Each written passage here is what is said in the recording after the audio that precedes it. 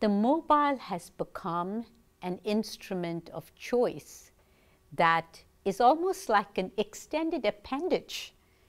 We don't go anywhere without our mobile. And the mobile's become, as I said, a life tool. So when you talk about a technology that is proliferating every part of life, mobile used by farmers in agriculture, mobile money, mobile used for health purposes, which is a big part of rural telemedicine and health, and mobile used in many different ways. It is the means of communications between young people.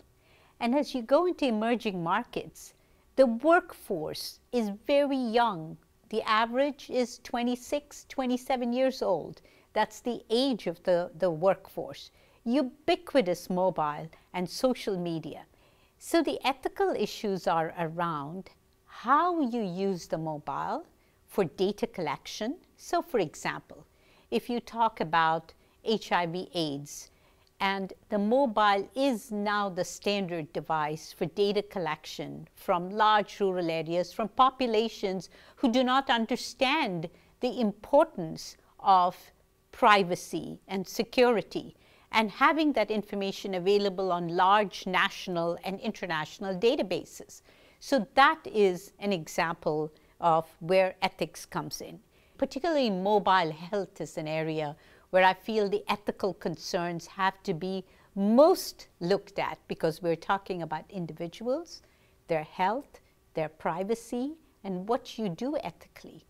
So again, in the treatment of AIDS, there have been many examples of how drug adherence or regimen adherence is actually monitored by the mobile. So people get alerts on their mobile for what they need to take.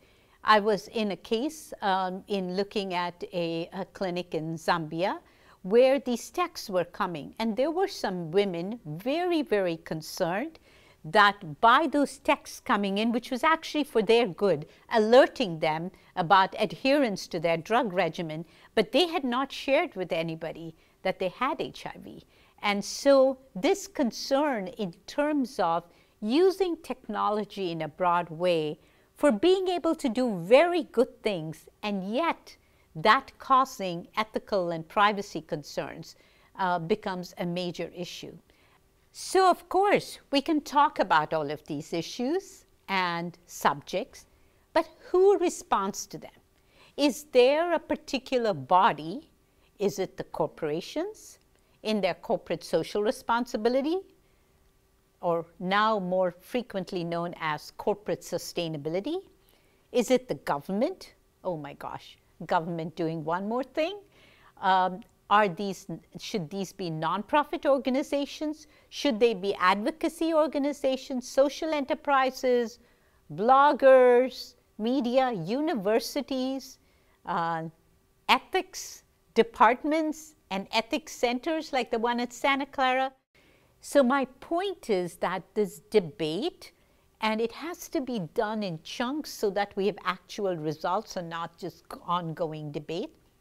It has to involve the manufacturers, let's say, of a mobile device, definitely the applications providers, definitely the students who are going to be the biggest users of this and who are going to use this with social media. So mobile and social media coming together touches pretty much every young person all over the world.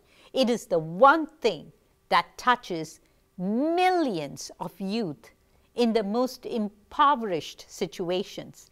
I will never forget one example. We were talking about bringing light to a village and many different technologies, husk power, solar, wind, etc. So I asked the question in the Frugal Innovation Lab, some of the work we're doing, what is the first thing you would do when you get power into the village? And I thought they would talk about light, education, etc. And a majority of the people said, charge my mobile device.